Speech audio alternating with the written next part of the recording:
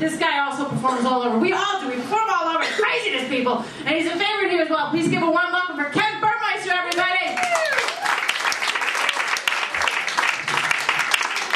All right. Ready to do this. Wearing a giant white shirt. Look at the size of this shirt. This is one of the biggest shirts ever made. But this is like my favorite time of the year. I was shopping the other day and they have like all the Halloween candy on like sale. All my leftover Halloween candy. It's my favorite time of the year. So I started thinking like, what I'll do is I'll prepare for next year. I'll buy a bunch of candy now. And I'll save it for next year. Be prepared. So I bought like 8 huge bags of candy and everything. Brought it all home, put it away. I don't know what I was thinking. That candy didn't have a chance. 3 days later, I ate all that candy. How can you not eat all that delicious candy, I'd wake up in the morning, I'd be like, let's see, I can cook myself breakfast. Nah, I think I'll have 17 Reese's Peanut Butter Cups instead. Wash it down with like 40 packs of Smarties. I'll be good to go. Love Halloween candy. But I'm trying to get, better shape and everything. I keep telling myself, Kenny, you gotta lose weight, you gotta exercise. And right about that time, I remember that Wendy's sells the Baconator burger. Anybody who know the Baconator? Yeah. This is an effing work of art, this burger. For those of you who've never seen a Baconator, what it is basically, it's a Wendy's double cheeseburger with 9,700 strips of bacon on top. I just love it. If just one of those strips is missing, too, I'll black out the entire Wendy's staff. I love the Baconator. But my fitness goals are changing now that I'm getting, a little bit older. When I was like 18 years old, I just wanted to be like in good cardiovascular health, you know what I'm saying? Then I got into my 20s, I was drinking beer and everything. I was like, I just want to be like under 300 pounds now. That's like my fitness goal. Now I'm in my late 30s and basically I just don't want to lose my feet to diabetes. That's my main fitness goal. I just want feet. I don't care about the definition in my triceps. Just feet. Thank you very much. I'm a big guy, but I'm not like gargantuanly big yet. You know what I'm saying? I'm getting there now. I'm big enough now where I have to shop in the Fat Man store, and I love shopping in the Fat Man store, guys. Because whenever I shop there, I'm always the thinnest dude in the Fat Man store. I feel so buff walking around, just like, what's up, guys?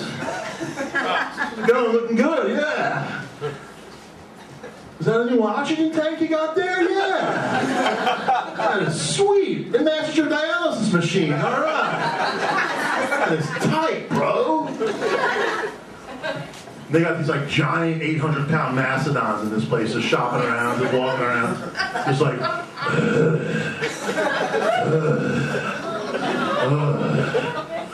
They see something they like, they're like, giant size 14X sweatpants. Those are sexy. I think I'll match it up with this huge 10-size t-shirt that says Big Papa on it.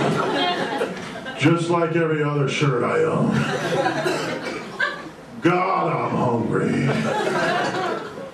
Meanwhile, I'll be over there on the other side looking all tight and sexy like the smaller fat guy clothes, size like 4X, putting out the vibe. Like, what's up, guys? Let's go. I can still see my feet. Look at that.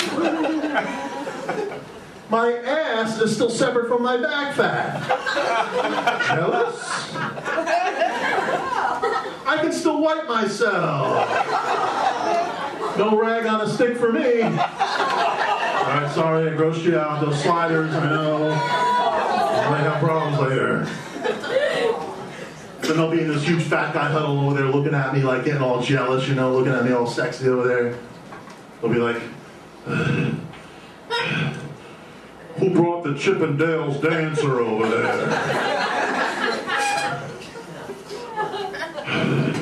I bet that guy only has to check his blood sugar like once a day.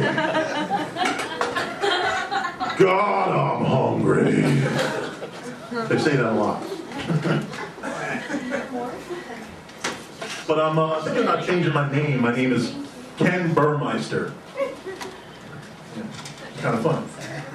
But I had to grow up with that name. And like the name Burmeister, you can like make any nickname out of Burmeister. You know what I'm saying? Like anything Meister I can be. You know. When I was a little kid, I picked my nose in school. Then I was the Boogermeister. Right? Then I got a little bit older. I started filling out, getting chunky. Then I was the Blubbermeister. Right? It's horrible, I know. Then I got older, 18, 19, drinking the beers, going out partying. Then I was the Beermeister, right? Now I'm like in my late 30s, and I'm still the Beermeister. I just can't shake that name.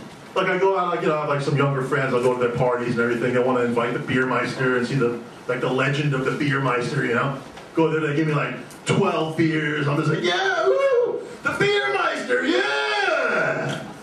Then after like a few hours, I'd start feeling a little alone. Kind of empty inside, A little cold even. Then I realized I'm taking a crap in one of the coolers. Again.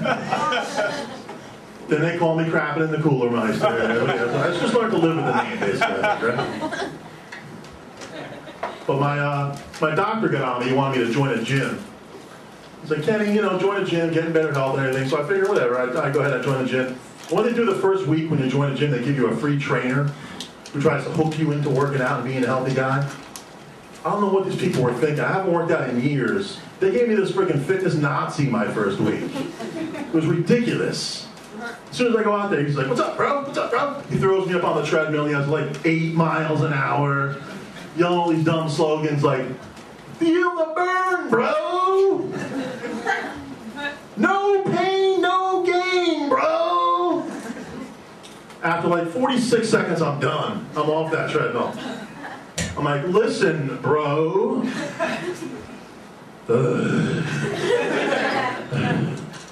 No pain, no gain. It's obviously not the slogan that I've been using for all these years, you know what I'm saying? My slogan's pretty much been, feel pain, stop immediately. And then order Papa John's. That slogan was my slogan. You guys have been awesome. Thank you very much. Enjoy the rest of your show.